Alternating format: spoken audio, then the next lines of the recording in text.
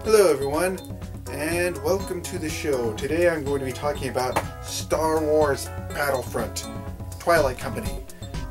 Two things below that. Two subtitles or whatever. Or below titles or whatever. I forgot what this is called, but anyway,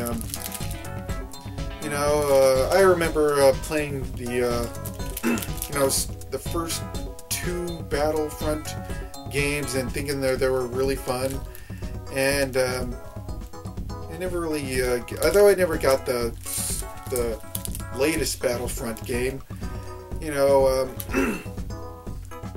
when I heard there was some like negativity on that about I think how the whole thing was like all multiplayer online and there wasn't any single player stuff, and yeah, I can see how that would be kind of damaging, especially since,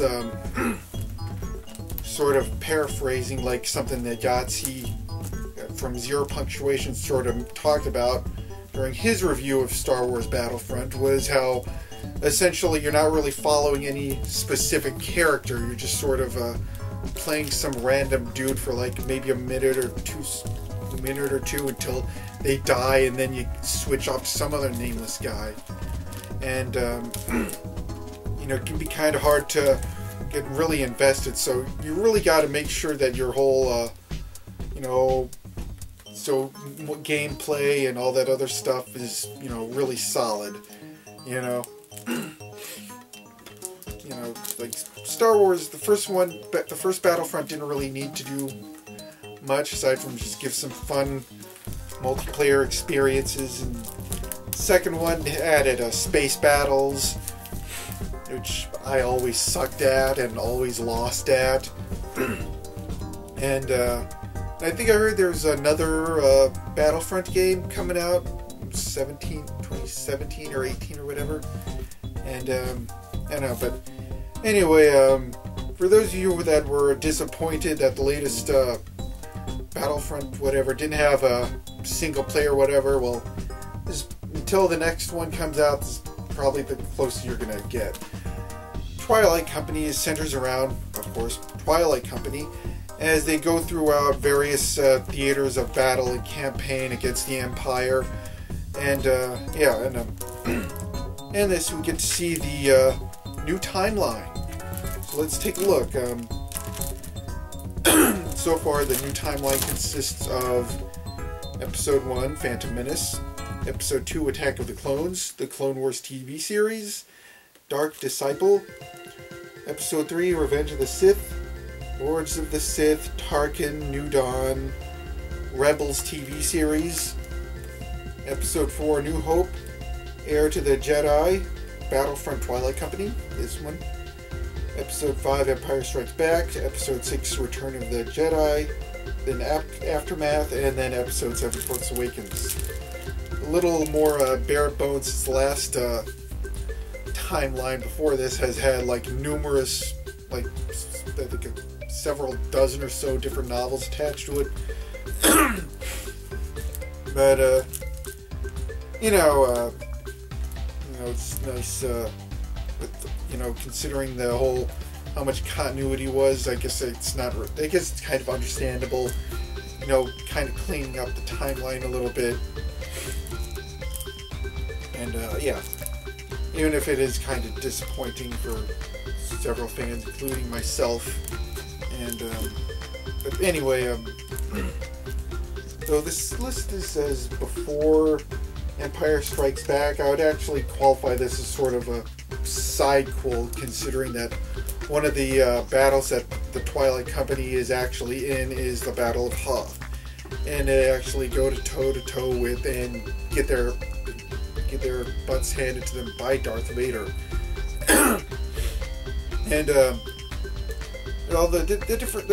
there's a bit of an ensemble cast. The only characters that are really all that worth that at least caught my attention would be Namir, the sort of guy in charge now, soldier in Twilight Company, and ex-Governor Chalice, who's this of course, former Imperial Governor who eventually sort of goes onto their side, but not really. And, yeah. And, kind of brings the whole flaws of the Twilight Company, flaws of Battlefront, with the whole, like, there isn't really any singular hero, just bunch of nameless soldiers fighting and dying. It's kind of hard to really, get invested in something like that. And, yeah, but overall, this is actually a pretty good read, I think even if you're, like, I always, lately, not lately, but always whenever I look at a Star Wars book, I always look at it in the concept of, like, always seem to give it, like, a 3 out of 5, like, if you're a Star Wars fan, although, now that I think about it, maybe I should really do that, because, like, would you like this if you weren't a Star Wars fan, some stuff like, Scoundrels, which is basically just sort of Han Solo doing his thing and getting money, or there's, Darth Plagueis, which is pretty much entirely based on, just like the one little couple second scene from what is it? Revenge of the Sith. But